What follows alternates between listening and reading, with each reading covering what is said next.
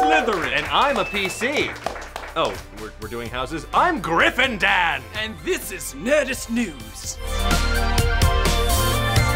Griffin a Slith here. Please stop saying that. Can't stop, won't stop. And we are ready to tell you all about this morning's big news. There's an 8th Harry Potter book. And it's coming to you this July. Well, it's sort of the 8th Harry Potter book. It's the script to Harry Potter and the Cursed Child, the 2-part play coming to London's West End this summer that will serve as the official 8th story in the Harry Potter canon. Love that canon. The current draft, which will be used for previews but probably rewritten before the show officially opens, will be published on July 31st for your buying pleasure. Harry exits stage left. Who? Heavens to Muggletroid. Hufflepuff even. Of course, the play's script is not written by J.K. Rowling, but instead Jack Thorne, a well-loved British writer in his own right, who's worked on everything from Skins to the stage adaptation of Let the Right One In. Now, Rowling does have story credit, though, and considers this the 8th chapter in Harry Potter story, so, like, whatever, man. It's a fish. Ugh, Gryffindors, am I right? So cash, disgusting, no points for him. It's nothing short of a tragedy that this won't really be the 8th Harry Potter book. That's a matter of opinion. Well, we do know for sure the story will be thematically rich, following adult Harry as an overworked employee of the Ministry of Magic, trying to balance work with raising 3 kids. Yeah, one of whom's named Scorpius. Is it? Yeah, he named one of, didn't he? Or was that Draco's kid? I don't know. Scorpius is it's like, Scorpius, I don't know. The names are so dumb. Gryffindors, am I right? Oh, you Slytherin piece. Oh. He'll be trying to balance work with 3 kids while his son Albus simultaneously deals with life in his father's shadow. Together they'll encounter some kind of something that's from Harry's past while Dobby. It's gonna Dobby.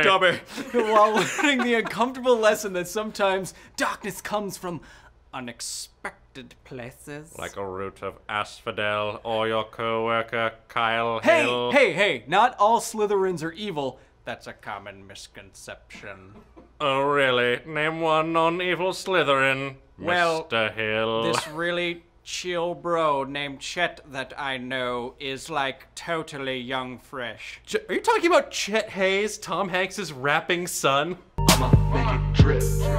Maybe. Ooh, I thought he was a Hufflepuff. Well, anyways, what do you guys think? Are you gonna buy the Cursed Child script? Will you consider it the 8th Harry Potter book, even though it technically isn't written by J.K.? Would you ever judge a good friend for being sorted into a house that maybe has some baggage, even though you know they're totally a good fresh bro? What is your Patronus? Mine is a venomous bat. Mine is a horde of bats, perhaps a spider that erupts with bats instead of webs. Kind of like a mechanical thing, like in Wild Wild West, but helmed by a bat person. You best not miss when you come at Jim West. And it's going to be a gang rush, bro. Is that? I think it was Bum Rush. Bum rush, that's it. Let's discuss. Take a step to your left, please. There you go. All right, I'm good. Cha-cha again. Cha-cha, real smooth. Oh, hi there. Oh, hey. Sorry about this It's like internet. a bad one-person play, like, oh, I didn't see you there. Oh, are you the audience? My grandma was so crazy. Until she died from polio. She died as she lived, crippled with polio.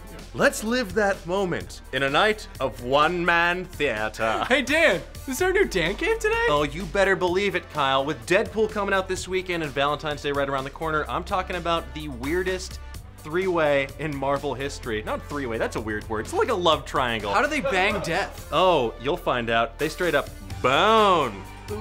Because she's a skeleton. Anyway, it's Death, Thanos, and Deadpool. What happens? Tune into the Dan Cave to find out. Now, Kyle, you got a Sick Because Science dropping tomorrow. Is that true? Ooh, tomorrow on Because Science, we're tackling probably the most accessible scientific question you can ask about Deadpool. How does his awesome healing factor work?